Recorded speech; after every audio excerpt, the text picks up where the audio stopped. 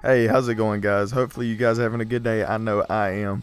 But today's video, man, is just going to be a quick review on the new game that just dropped. I believe it was Wednesday, and that was Destroy All Humans Remastered. Now, Destroy All Humans came out back in 2005.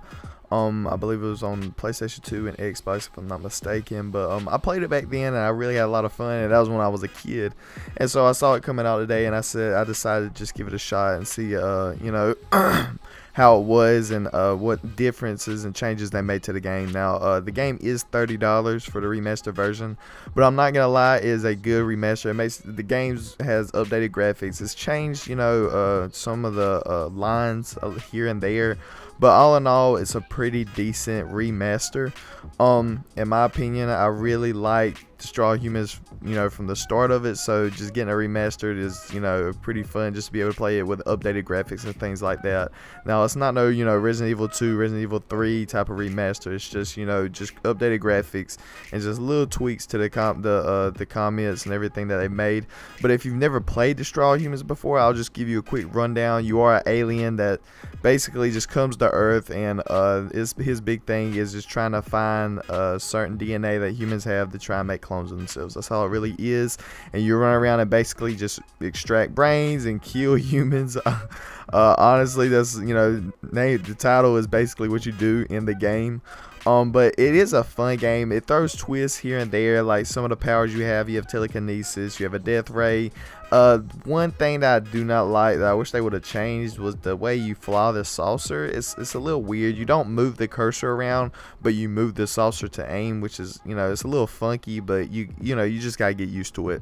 You also have certain things. Another thing that I really me personally, I'm not a big fan of is having to, whenever you try and show or turn into someone else, to hide your identity or whatever, you have to constantly read people's minds and things like that. And that's kind of like a kind of a nagging thing, but it's not something that breaks the game.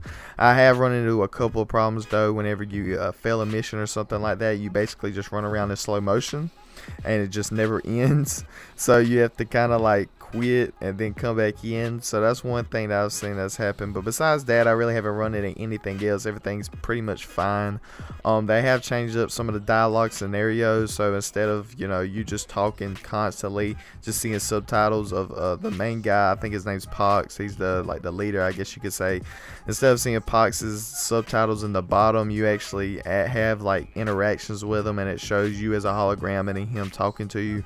So I mean, that right there is a pretty good upgrade, I feel like. All in all, the game really hasn't changed too much from what its originality. They, like I said, they changed just the looks of it. Really, the controls basically the same.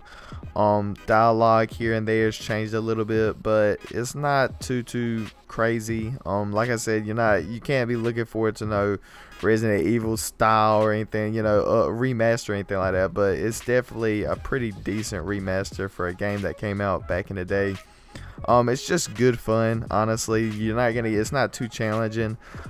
You have basically every tool at your disposal, and nobody's really challenging you. When you're in the flying saucer, you definitely don't have any challenges. I mean, they can throw tanks or whatever at you, and you basically just blow them up. It's too easy. But like I said, that shouldn't deter you from getting the game. The game is, like I said, a lot of fun, just a lot of easy fun. If you just want to sit down, casually lay down on a couch or whatever, and just run around and just shoot things, then this is most likely the game for you. And also, like I said, it's only it's only $30. It's not a full price game. Usually with most remasters, they throw it at full price. It is $30, which is really nice. And like I said, it's already a good game by itself. They just updated a couple of things. So all in all, I really like the game. For me personally, I'd give the remaster, I'm a little biased just because I played it back in the day. I give it like a 7.5 out of 10, I'd say.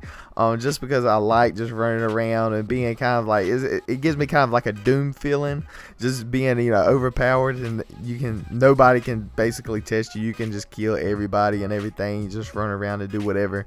So yeah, I'm gonna give it a 7.5 out of 10. Definitely would recommend getting it if you are looking to have just some good fun. I think this game has came out on PC, PS4, Xbox One. I'm not too sure about a Switch. I'd have to check that out. But I know it's came out on all the main consoles, like the big ones they usually have. have games like this. But yeah, I appreciate you guys watching the video. If you are watching this on Twitter or Instagram, go ahead and click the link so you can watch the full video. This is actually the ending. But yeah, like I said, I appreciate you guys watching the video. Subscribe, like, comment, just so you know you can get more content like this. I drop videos every Monday, Wednesday, Friday, sometimes more depending on how I'm feeling. So yeah, thank you for watching the video, and I'll see you guys in the next one.